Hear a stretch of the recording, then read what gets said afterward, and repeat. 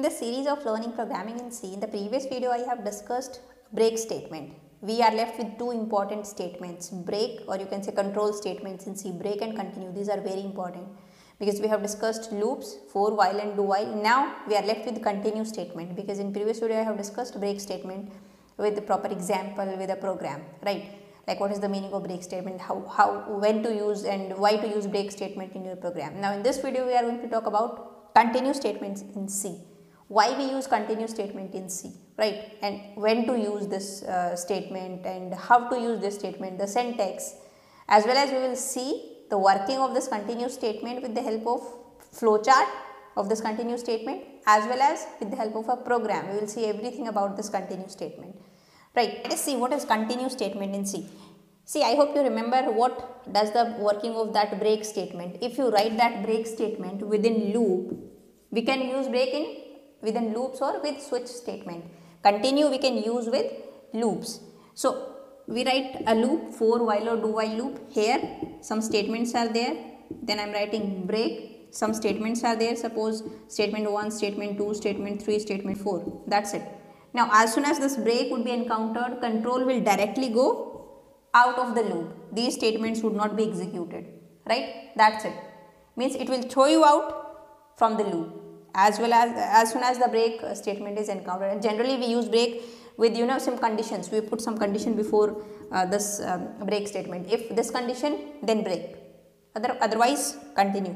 Now continue will do what? Continue is used to skip some statements. It will not throw you out from the loop, but if you want to skip some statements in the loop, then you can use continue, right? If you want to skip, suppose let us discuss it with example. Suppose here I am writing continue. The syntax is what? Simply you will write continue. This is a keyword in C, so this would be in small letter and semicolon. Now as soon as within a loop I am writing continue, this statement would be executed, this statement would be executed. As soon as continue would be encountered, what will happen? Control will skip these statements. Whatever statements is written after this continue within this loop, these two statements are there.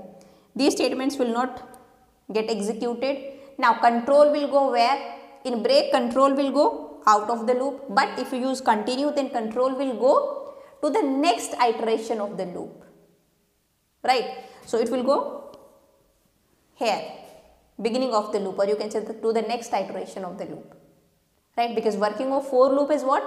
Initialization, condition, and here we have increment, decrement, right? First step is this one, second step is condition would be checked.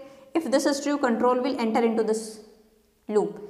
After that, after executing this, control will go to increment and decrement, right? So suppose here you write continue, then control will skip these statements S3 and S4 and control will go to the next iteration of the loop. Means control will go to this plus update or whatever expression you write here, update or you can say that increment or decrement, right? So if you want to skip some statements, then you can use continue, right? Suppose let us take a real life example. Try to relate it with this continue statement. If suppose this loop I am writing for DSA classes, 1000 DSA, suppose 100 DSA classes are there, right? Now what I can do, if a person is coming, means student name, right? Then in the loop he is going or she is going to attend all the 100 classes. Next person comes, he and she also going to attend 100 classes, right? But suppose Jenny know DSA very well. She she will not attend these classes. No need to attend her DSA classes for Jenny, right? Now if Jenny comes, if the name is Jenny, then skip these statements. Maybe here some statements are there, S1 and S2, after that 100 classes of DSA. So what we can put, if you can say that name is equal to Jenny, then continue. Before these 100 lectures, I can write these statements. If name is equal to Jenny, then continue. Continue means Jenny is not going to attend these 100 lectures because Jenny is very good in data structure, right? So control will go again to the for loop, increment or decrement means, yeah, next student come, right?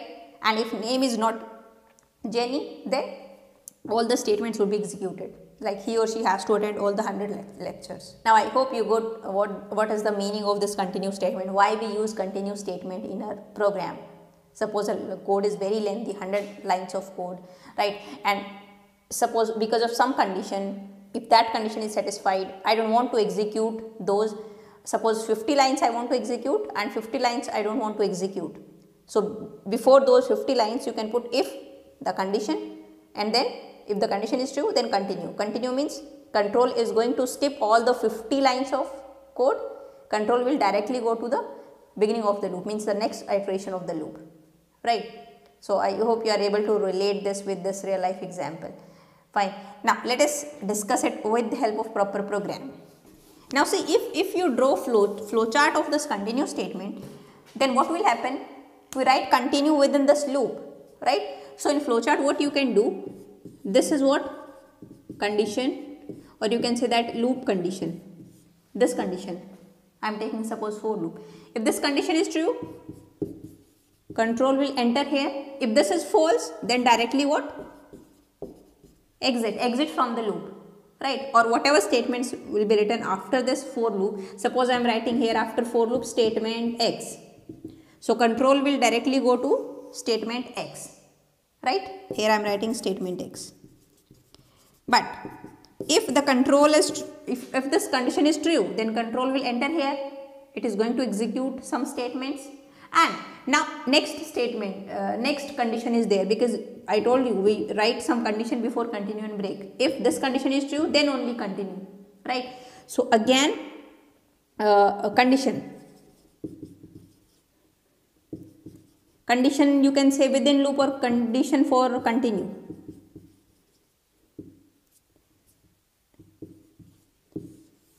Now if this condition for continue, if condition is true, then continue means control will go, if true then control will go here again to the increment or decrement. If this is true, this is true, then what? Continue means to the next iteration of the loop. Suppose here I am writing update, increment or decrement, the value would be updated and then again loop condition would be checked, right? But if this condition is false, then the remaining statements of the loop would be executed. If this condition is false, then here you can write remaining statements of the loop would be executed. And after remaining statements, again what? Update. Obviously control will go to update and then again to the loop, beginning of the loop. Fine. I'm just drawing it roughly. I just get you familiar with the working of the continue statement. I hope you got using this flowchart the working of this continue statement, right? Now, and what was that break? If you draw the flowchart of that break, then obviously loop condition first of all. If condition is true, then you can say that condition for break. Here condition for a break. Here I am writing break. If this condition is true, then exit from the loop means exit from the loop. Control will go to the statement X. If this condition is false in case of break, then obviously all the update, after that update and then loop condition, right? Normal loop return process would be there, right? So now let us discuss it with the help of a program. So now let us discuss it with the same program that we have discussed in previous video in that break statement, right? User, suppose I want to iterate the loop 5 times. Exactly I know how many times, 5 times, so I will use for loop. We will use for, while and do while, 3 loops, all the 3 loops. So now user will enter 5 integers, suppose 1, 2, 1, 1, 1, 5, and then it will print sum of these integers, right? And if any negative number comes, if user enter any negative number, at that time control will exit from the loop. Right, it will not ask further enter a number. Suppose I am entering 1 then 2. Third time suppose it is asking I am entering -1. If negative number comes, the control will go out of the loop. So now sum would be printed for these 2 numbers only, that is 3. Right. The loop would be, it is what, early exit from the loop, right? It is not going to be iterate for 5 times. It is going to iterate for only 3 times, right? But now here I want 5 iterations, 5 times, same program. If user enter any negative number, then it should show like you have entered a negative number, please enter a positive number, right? And again it will ask, enter a number, enter a number. 5 iterations should be there. It is not going to exit whenever you enter negative number, right? But yeah, whenever you enter negative number, it is not going to count this. It is not going to use this in that sum. Suppose I am entering 1, 2, then minus 1, then 1 and 1. So sum would be 3, 4, 5. It is not going to consider this minus 1, the negative number, right? So if you enter negative number, sum should not be, that sum, whenever you write that sum is equal to sum plus a, that statement should not be executed. Whatever I am saying, let us write it down in the form of a program, then you will get it better. This is the program I am writing. Whenever control will, first control will go to first statement of this main. So we have 3 variables, I, a, and we have sum. Sum is initialized with 0. Now I is equal to 1, okay. I less than equal to 5, yes, condition is true, control will enter here. It will ask you enter an integer. On the output screen, this message should be, will be printed, right? And you are entering suppose 1, right? So that would be stored in A, because I am giving address of A, right? Now condition check, if A less than 0, no. So control will not enter into this. Here I am only writing continue. So if you want to skip, you can skip these curly braces. So now what would happen? Sum is equal to sum plus a. Sum plus a, that is 1, and it would be assigned to sum, right? Again, next iteration. Now control will go to I plus plus. Now I becomes 2. Condition true? Yes. Again it will ask enter an integer, and here suppose I am entering 2. Is this condition true? No. So it will not enter here. Sum is equal to sum plus a. Now a value is 2, I am entering 2. Now sum plus a is 1 plus 2, 3, that would be assigned to here, right? Again I plus plus. Now suppose here I am writing, again it will ask enter an integer, and now I am entering negative number, minus 10. Now check, if a less than 0, yes, now a value is minus 10. It is less than 0, yes, it is true. So now it will enter here, control will enter into this if statement. Now here what is there? Continue. See, this is what? Small letters. It is a keyword. If continue comes, then the remaining statements would be skipped. Remaining statements of this loop is what? Only one statement within this loop. Here I am writing closing this loop. Sum is equal to sum plus a.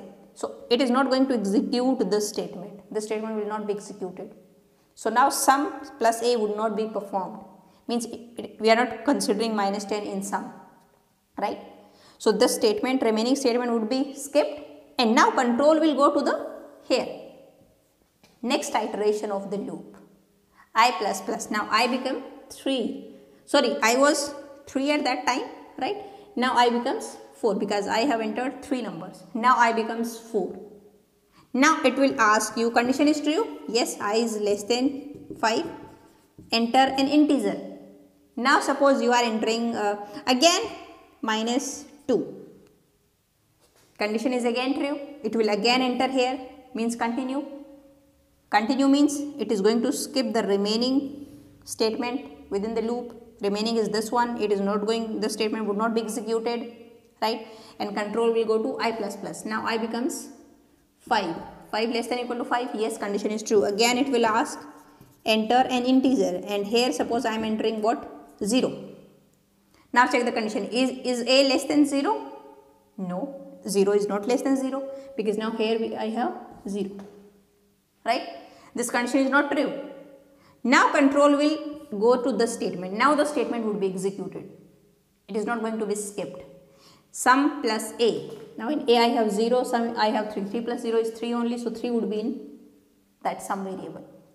Again I plus plus. Now I become 6. Is this condition true now? No. Now control will exit from the loop.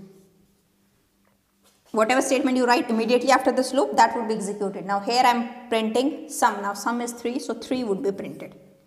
As you can see, sum is for this one and this one. These are not considered to be in sum, right?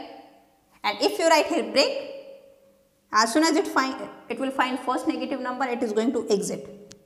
Then also it will print 1 and 2, 3, but it is not going to ask you this and this. It will directly print 3, the sum. Now I hope you got the working of this continue, right? So now that's it for this video. Now I'll see you in the next video. Till then, bye bye. Take care.